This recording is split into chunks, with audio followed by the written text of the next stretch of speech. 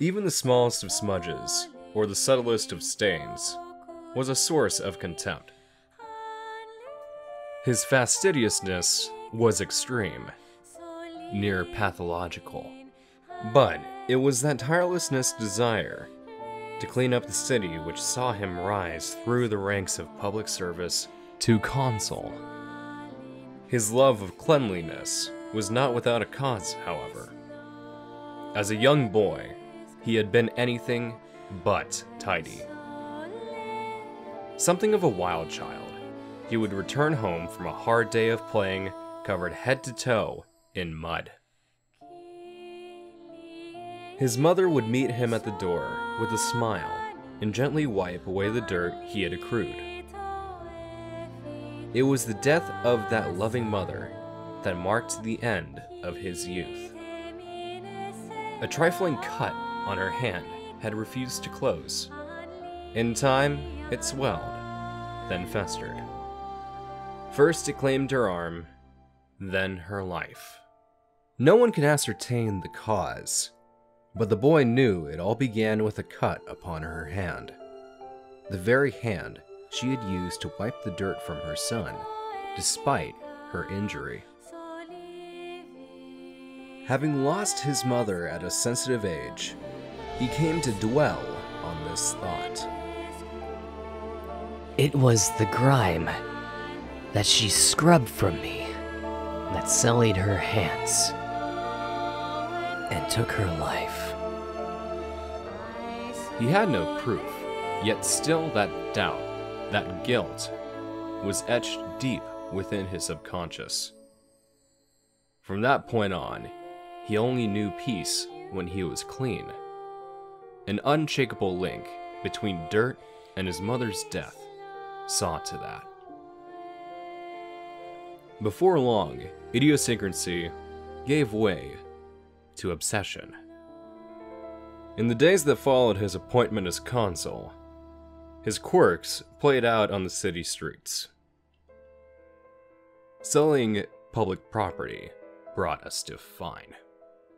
Littering, a night in jail.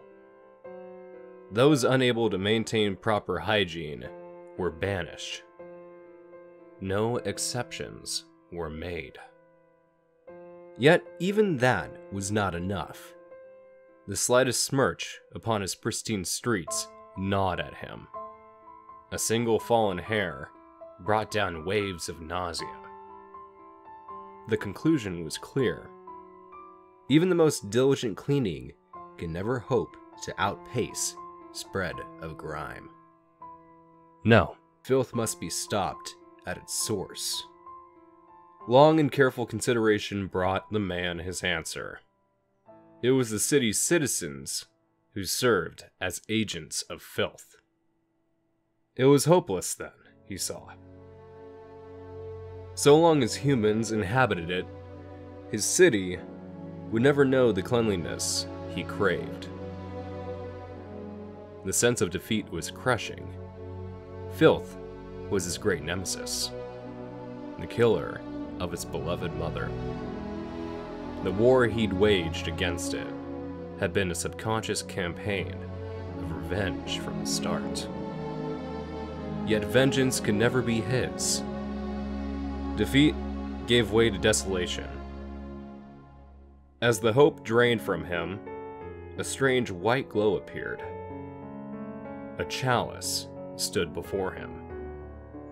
These words echoed in his ears. If you would see your wish granted, its price must be paid. The man took action at once. He called for the entire sullied populace to gather in the city's largest square. And there, he sacrificed them all. From their gathered flesh, a huge cadaverous urn took form.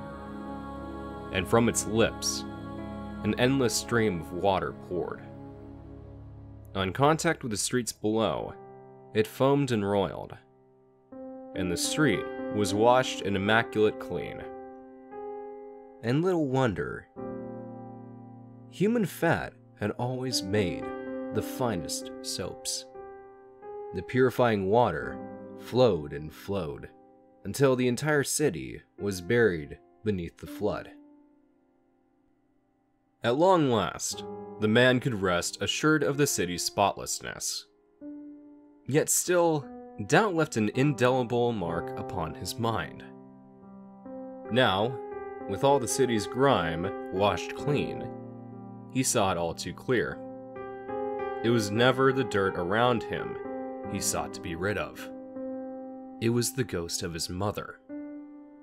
The guilt of knowing that it was him, his filth, that had killed her.